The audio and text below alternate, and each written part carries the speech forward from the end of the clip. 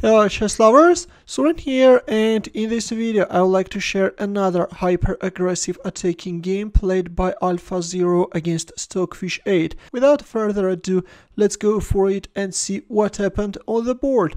AlphaZero opened up with knight f3 and knight f6 by Stockfish 8, c4 e6, knight c3 d5, d4 c6. We have the Semi-Slav defense, bishop g5. White is first activating his bishop, is pinning the knight, and then we'll go for e3. In here the sharpest line is d takes c4, which leads to very double-edged positions, but Stockfish proceeded with bishop e7, e3 h6, bishop f4, like castles kingside, queen c2, knight d7, and believe it or not, but in this position AlphaZero went for g4. This intelligent creature wants to organize a quick attack and demolish black king as soon as possible. D takes c4. Of course, capturing on g4 is not a good idea because this will allow white to open up the g file without much efforts, after which white can play h3 and then capture on h6. And black is in trouble. That's why after g4 we have d takes c4. Rook g1, the rook is coming to support the g pawn, knight d5 and g5. And believe it or not, but after knight takes f4, instead of recapturing, AlphaZero captured on h6. Yes guys, this is move 12 and already we are witnessing the first piece sacrifice. Knight h5, but now let's see where is white's compensation. H takes g7. Look at this daring pawn reaching from the second rank to the 7th just in a few seconds. Knight takes g7, white castles queenside, queen a5, bishop takes c4, queen f5. Black is offering an exchange of queens, but of course white is rejecting. White is a piece down and black is moving back his queen on h7 in order to support his knight.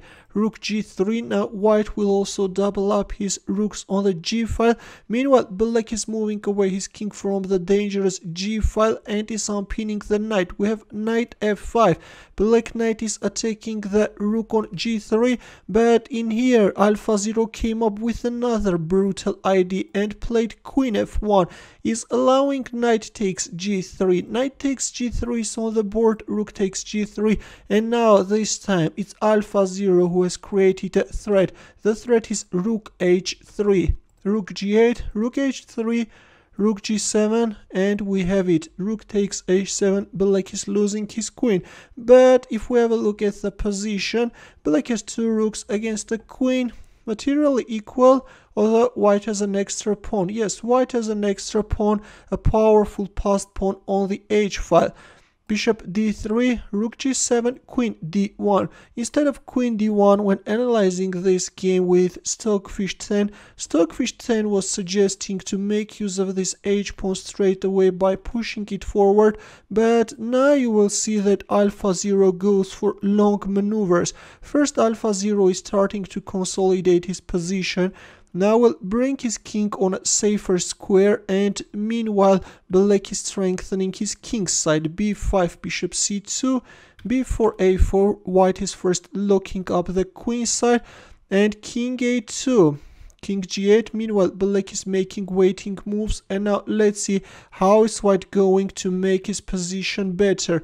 Another waiting move by black, queen c2. White is coming after this weakness, knight g4, and we have it. Knight takes c6, bishop takes c6, queen takes c6, rook h7, queen c7, bishop d8, queen f4, rook g8, bishop d1, and knight f6.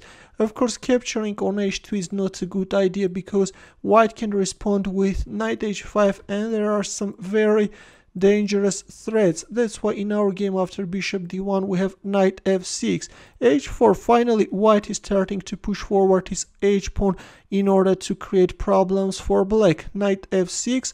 Meanwhile black is making waiting moves with his knight d5 and rook e8.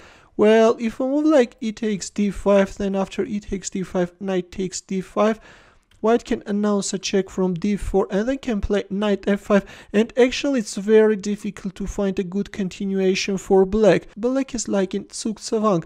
That's why in our game we have rook e8, but now comes d6, and this time the passed pawn on the 6th rank is becoming very dangerous. Another pawn is marching forward, rook h7, and this time e5. Knight d5, queen d2, rook g8, bishop b3, bishop g5, queen d1, knight b6, and believe it or not, but after knight e4, finally Stockfish 8 resigned. This is move 52 and we have a resignation. Of course, as for me, I would have liked to see a more clear image of the victory, but in here we have a resignation.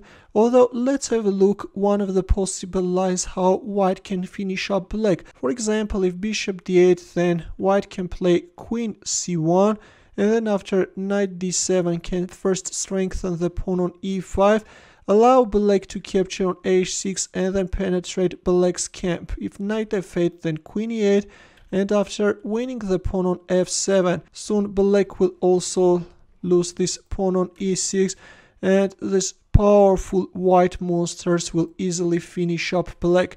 That's why after knight e4 we have a resignation. Yes guys, this artificial intelligence is just a monster, is sacrificing his pieces just in the opening, and Stockfish 8 is not even managing to fight back, and AlphaZero is simply finishing up his opponent. Of course, from a human perspective, those sacrifices are very risky and complex. In our days, of course, at a top level, you won't see typical sacrifices. After sacrificing those pieces, of course, realizing the advantage is extremely difficult, but we have AlphaZero, which is a monster. Thanks for watching. I hope that you enjoyed this game. For more games, consider subscribing to my channel. Also, press the bell button to get notified about new uploads. I will see you in the next video. Good luck.